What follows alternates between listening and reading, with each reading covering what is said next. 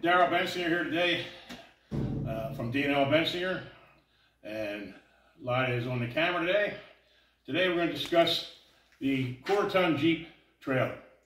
We'll start out with the two military trailers. The first trailer is the MBT World War II style trailer. These trailers were designed for being towed by the Jeep, and they were designed to float across streams. For that reason, there is no tailgate. What you've got in this trailer is a solid body with one drain in the back to drain water out of it, and that drain has a rubber plug to close it, so that if you're going to ford across a stream, you can, with the canvas tarp on and the 500-pound weight, ford across the stream. The quarter-ton designation is the off-road designation, cross-country, and MD1 makes both these trailers. We stock them at D&L Bensinger's. The next trailer we want to discuss is the M100 trailer. The M100 trailer was used during the Korean era, and the sizes of these two trailers are the same. The M100 has a few additional features that the World War II trailer did. First of all, it has grab handles on the four corners. If you're moving the trailer around or you're getting stuck, you've got grab handles to help get a hold of it. Another difference is the floor drains. In the M100 trailer, there are two. One in the front corner and one in the opposite rear corner. Whereas the MBT we previously showed you only had one. Floors and panels, as I say, are all the same size, just have these minor differences. The other addition that the M100 had were these angle brackets on the front. And these angle brackets were to put a box on here, a steel box, in which you could store the cable from the inner vehicle, Jeep, back to the trailer when you weren't in use. The military put those on. They just continued using the box after a short time. I believe most of the time the reason that was if the Jeep had a radio antenna bracket on it and they turned, they ended up bashing the box. So they gave up on the box and said, well, just put the thing in the wire in the trailer. So those are the two military trailers from the early era. Now, as far as parts go, in addition to selling these complete tubs like this, we also sell the panels if you need to repair a trailer. It's very common for someone to have cut a tailgate in these trailers because they thought they were handier and they weren't going to be fording them after they're using them on their farm or their ranch. So we offer the panel, as we mentioned earlier, the sizes are the same. So we offer one panel. The front panel, the rear panel on either of these trailers would be the same, with the only minor exceptions of adding this other rope hook if you're going to use it in the front panel, or if you actually wanted to put the brackets on for the box in that one. So we offer a panel for replacing the front or the rear. We also offer a floor.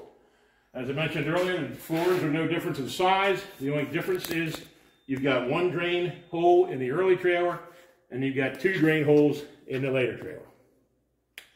And that's your two early military trailers, the MBT and the M100. Next, we'll move on to civilian trailer. Okay, now we'll discuss the T3C trailer, C being the civilian trailer. After World War II, they went ahead and built the civilian trailer. Again, the trailer is the same size as the other two military trailers. However, to make it more usable on the ranch or the farm or so, they have gone ahead and added a tailgate. So now you've got a tailgate in here, and when we sell our body kits, we include a tailgate, as you see here.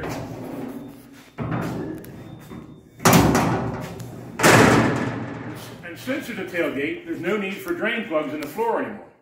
Again, the floor is still the same size as the other two trailers.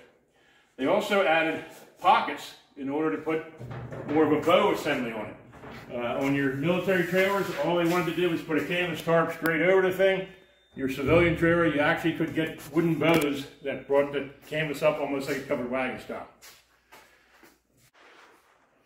Now the T3C rear floor, the lip for this end of this panel bends down because you've got a tailgate here, whereas on the military trailers, that lip bent up and was welded to the rear panel. But again, it's the same size dimensionally as the other two floors. The only difference you find is the way this is bent and whether or not it has a drain plug. So if you're repairing a trailer, you could, theoretically use either of them. the other addition was the early civilian trailers did not have this reinforcement panel here. They simply had the tailgate cut open. Well, that was a weak point. It allowed the sides to want to bend out. So they did a nice job of designing this panel, giving this structure so it just doesn't bend out, and then they incorporated the location for the tail light in. So your civilian trailer has that nice reinforcement. Again, as far as repair parts, we do offer these panels by themselves, and we offer the floor, the front panel, and the tailgate as a loose item. So that's the three bodies of the early trailers. And if you're looking for a body for your trailer to repair one, or you want to build a complete trailer, we've got those kind of parts. We'll go on now and discuss some of the pieces. Okay.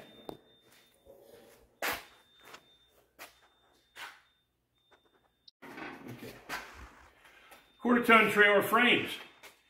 The quarter-ton trailer frames, as you see here, are also available reproduction. The frame will fit on either the World War II trailer MBT. It'll also fit on the M100 or the T3C. There were minor variations in the frames as far as collectability, if you want to go that route, but basically they're all fixed. The civilian trailer did not have shocks. You've got a shock bracket here. The World War II trailer had a location for a blackout light switch on the side, which if you want to make it original, you can drill that in. It's not a problem. But we do offer one frame that works on all three of them. In addition to that, component parts, we offer the rear cross member as a separate item. We do offer the shock brackets as separate items. And we also offer the front V frame rails as separate items because we find it sometimes in the old trailers they get bent. Other than that, take a look at our website and you can see the trailer frames for sale. Some additional parts for your trailer project. We offer the fender. The three trailers that we showed you here this morning are all take the round fender, and this is your fender. We have that as a reproduction item. Also, your front drawbar casting, the net eye, which goes into drawbar casting, the safety chain, the casting for the front support leg, the support leg itself. Also, some additional hardware and stuff that we offer, and you can check all those on our website if you're looking for something in particular. Then, in addition to that, you're going to need some wheels for your trailer. We also offer the combat wheel for the World War II trailers that bolts together as same as what the Jeep has, because as you notice, there's no spare tire carriers on the trailers. Trailers were expected to use the spare off of the vehicle that was towing them, which in this case was either your CJ2A or your World War II trailer, depending which of these trailers you've got. We move on to the solid wheel. This is a solid disc wheel here, and early MBs, 42, somewhere in that neighborhood early, ran with the solid wheel. The CJ2A civilian Jeep also used the solid wheel in its early production, and we also offer that. And then finally, the later CJ2As and many of your other civilian Jeeps thereafter use the wheel that has slots in it, the slotted wheel. So if you're building a trailer and you want to match the wheels to the Jeep you've got, that's also possible. So basically, if you're repairing an old trailer, a quarter-ton trailer, or you want to build a new trailer, you can pretty much get all the repair parts you need, or you can actually build one from scratch. If you want to build a new trailer to make into a camper or to use with your modern Jeep, you can build the thing completely out of parts. The only thing that I'll finish with here is that we have looked at the early trailers, the World War II trailer, the Korean Air trailer, and the civilian trailer just after the World War II. And the next trailer after this would be the M416 with the Vietnam era. These parts we've shown you today are very common to these three trailers we've shown you, but they do not fit on the 416. The 416 trailer is a little bit bigger, and it's a completely different trailer in parts. The panels, the body's a little bigger, so we're going to move on to that probably at a later date. But at this present time, these parts, don't confuse them with the 416 military trailer used, you know, from the Vietnam era up almost to the present. If you're looking for any of these parts, you want to build a trailer, you know, look at our website, D&L Bensinger.com, or give us a call or an email. Thank you.